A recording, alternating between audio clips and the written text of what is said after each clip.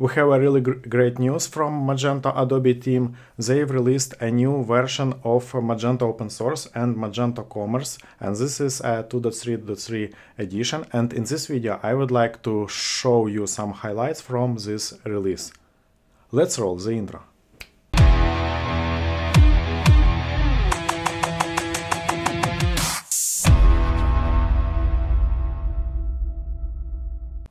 Hello friends, my name is Pronko, and in this video I would like to share my thoughts and some highlights from the recent release, Magento Open Source release, which happened 8th of October, actually previous week, and I would like to share some news or release notes which are available as part of this release. This Magento 2.3.3 release includes 170 functional fixes for core functionality, as well as 75 security enhancements.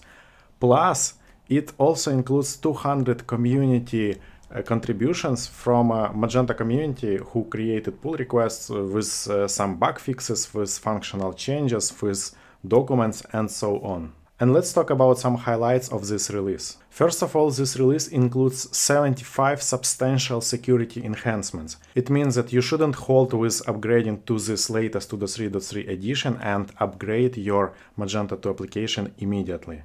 Also, all core payment methods such as Authorize.net, Braintree, PayPal, and other payment methods are now PSD2 compatible. As you may have heard, starting from September 14 this year, all payment methods should comply with Payment Standard Directive 2nd edition, and there is no exception that your payment method should support this PSD2 or should be compliant with PSD2. This release also includes cross-site scripting fixes and improvements, so your website would be more stable and secure in terms of XSS injections. The 2.3.3 release also includes platform improvements. Starting from this version or this release, Magento supports PHP 7.3 version. It also supports Varnish 6.2 version. Also, Zen Framework 2 components were updated to its latest active edition. This release also provides some performance improvements. For example,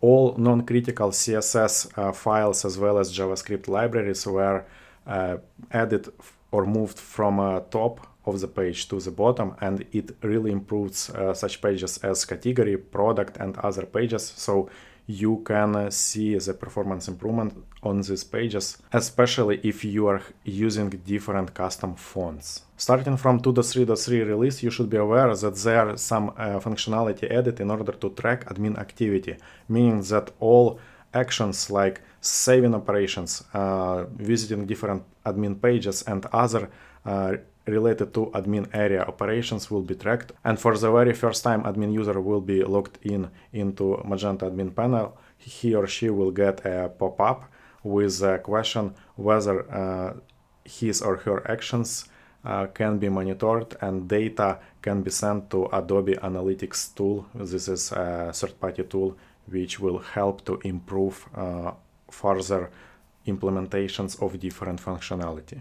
There is also extended GraphQL coverage added into this release for modules such as PayPal, such as gift card, store credit features, and others, as well as a new PWA Studio 4.0 has been released with the additional features. This release also brings some backward incompatible changes, and you should be aware about these changes if you are using some functionality, core functionality. You would have to check all backward incompatible changes, and there is a list of such changes which comes with 2.3.3 edition, and I will link this list below this video so you can double check whether you use certain areas of or classes which are deprecated or which were removed with this release.